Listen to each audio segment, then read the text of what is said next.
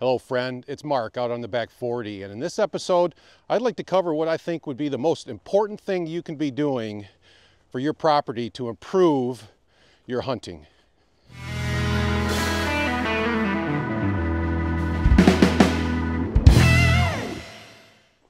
If you're a follower of the channel, sorry, I'm going to repeat something I've said 100 times. If you're new, I just want to put things in perspective a second.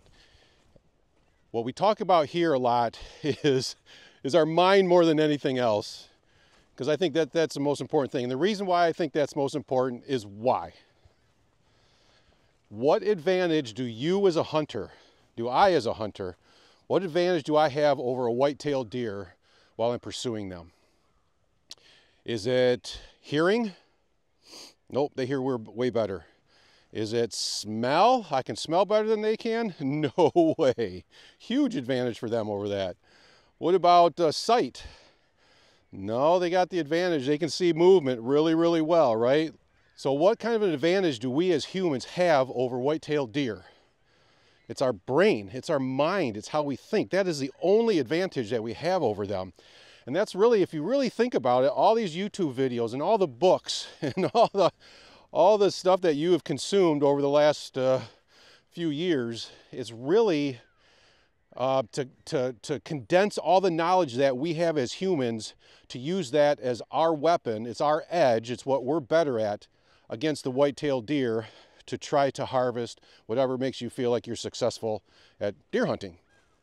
So that's the context of what we're going to be talking about here in a second, right? So that's why I'm saying now, okay, what is the most important thing you can do on your property to improve your hunting? And I would say always keep in mind the things that deer need, right? The four things. They need food, they need water, they need cover, a feeling of security, and they need space. Those are the four things we think about all the time. And what of those four do you think is most important to have a mature buck on your property and moving around your property during daylight? Is it food? All right, I always take things to an extreme, so let's take this to an extreme a second. I just want you to think about this. Let's say you just bought 40-acre square and it's got mature timber on it. And if the whole thing is mature timber, and I'm walking over here, I'll show you kind of what I'm talking about. So the whole thing, you can stand there and you can look through and you can see the other side of the property in that mature timber. All right, so that's let's just say that. So what kind of cover is that? It's terrible cover, right? So if you had the best food plot in the world, it was perfect clover, it was perfect brassica, it was perfect everything, and you put that in the middle of that 40, do you think that that's going to improve your deer hunting very much? Maybe a little bit, especially at night. At night, they'll probably pour in there like crazy, but we're talking about daytime movement. All right, same thing, 40 acres. Throw a big pond in the middle of it. You can still see all the way through it, and you've got a pond in the middle of it. Now you got water, and when I'm talking about open stuff, I'm talking like this. This is about an acre on my property, acre and a half of this. So if you have this, as far as you can see all the way through it, and it's got a pond in the middle of it, did that help your hunting? Again, maybe a little bit, maybe. Probably not very much though. Okay, space, they just need room. There's nothing you can do.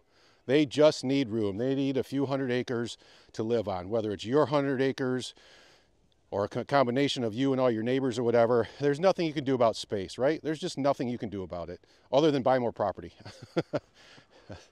Okay? So what does that leave then? It leaves cover. So now let's say that you had this open property like this, 40 acres, and you hunted this for 5 years and you got X amount of deer from it. Now let's say that you took the same 40 acres and in 1 year you went through and you cut the whole thing down. You had a lumber company come in and clear cut the whole thing. So that year, you probably wouldn't do super well, would you? But the following year, all the sprouts and all the growth starts coming up. The sun is getting on the ground. And now all of a sudden, you got 3 or 4 feet high of what I'll call thick stuff. I'm going to turn around here to show you the difference. This is what I'm talking about here. Now you've got 40 acres of thick stuff. And what does this clear cut, saying that you went through and you cut like crazy, what does that provide? Food? Yeah, food like crazy. I never realized this, but if you look at the NDA website, 75% of a deer's diet is made up of forbs, you know, like weeds, broadleaf weeds, and browse, which is the ends of all these little twigs and sticks, all the tender little ends that grew last year. They pluck that and eat it. And then you throw mast in there too, like the acorns. Like, okay, you leave a few of these oak trees up so you get some acorns. But 75% of their diet is that stuff. So not only does that provide food, but the other thing it provides is cover, right? Like, this is my #1 bedding area on the property right there. I mean, if you go in there 20 yards, that is primo bedding area. That is where all the good stuff happens on this property.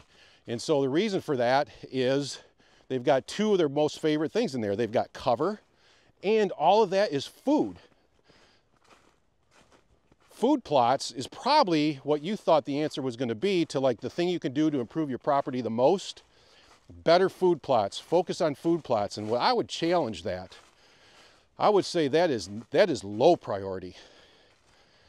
The food plots are about 10% of their diet. Can you believe that? All the time and money that we spend on food plots, and it's only 10% of their diet. Where what if we grabbed a chainsaw and went into these woods like this, if you grab your chainsaw, you spend a few days cutting all that down, getting sunlight down in there, putting side cover in there, you have all this woody browse that starts growing up in there.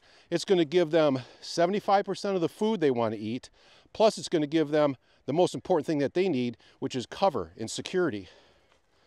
So my suggestion to the #1 thing you can do for your property right now is make sure you have enough of this, the thick stuff, and very, very minimal amount of this, those nice open woods.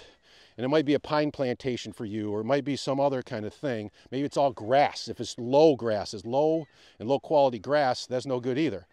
Forbs and browse. So that's what I'm saying right now. And the reason I want to publish this right now, it's mid-March, it's chainsaw season. So the best thing that you could be doing is fire up that chainsaw. So why do I think food plots are such a big deal? Well, like the smart people always do, follow the money. How much money is there in everybody on YouTube, all the people who are sponsored, how much money is there for them if they tell you to go out and buy a chainsaw and then put gas and oil in it? I mean, you're gonna spend what, $500 or $600 on a good chainsaw, and then spend what, 30 or 40 bucks a year on fuel and bar lube? I mean, it's just not a lot of money there. But then think about, okay, you got a half-acre food plot on your property. How much money are you going to spend on that? Think about the seed, the fertilizer, the herbicides. That's just the stuff you use every year. Then what about the equipment that you're going to buy? All the tractors and the rototillers and the discs and the drills, and oh my gosh, that adds up to huge amounts of money. And recurring money, money that you spend every year. I spend every year on seed. Every year I come back and I spend $600, $700 a year on seed over and over and over again. That's why, even though it's only 10% of the deer's diet, and what percentage of their time is in a food plot. Now, I'm not saying food plots are bad or wrong. I think food plots are good in that they are part of the puzzle, but they're not a big, huge part of the puzzle. This is the biggest part of the puzzle. Bedding, browse, forbs, thick cover, using your brain for security. How do I get in and out of my blinds so I don't mess around with the safe stuff for them? That's where it is. So, all right, is that enough? Enough talking about that? So the answer to the question is, get out your chainsaw and get busy cutting. Thanks for watching.